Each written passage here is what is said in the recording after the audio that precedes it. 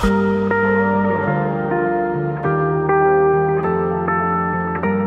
my name's Dan Sullivan and I'm Head of Test at Ceres. So in our Innovation Centre here in Horsham, we've got approximately 60 test stands, and within the facility here we perform a very wide range number of tests, and that requires very agile thinking in terms of how we go about performing those tests in a reliable and safe way. We support a wide range of tests here, everything from short-term 24-hour tests, performance mapping tests, and they may last from a few days to a few weeks. And then we perform long-term durability type tests and run it for thousands of hours in order to understand how that performance changes with time. We perform both SOFC and SOEC testing within the facility here. Within the facility in Horsham, we're constrained by the amount of space that we have to expand.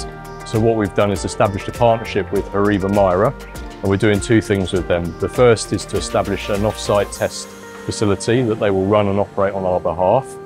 And the second part, they are developing next generation stand designs that we will be able to install and operate within our facility here in Horsham, but also look to support our partners by deploying those test stands to their facilities as well.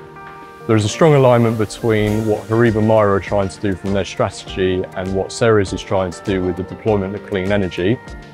They also have an extensive track record in the development of test stands, and therefore we're able to draw on that experience to enhance the test stand reliability and capability that we will have going forward.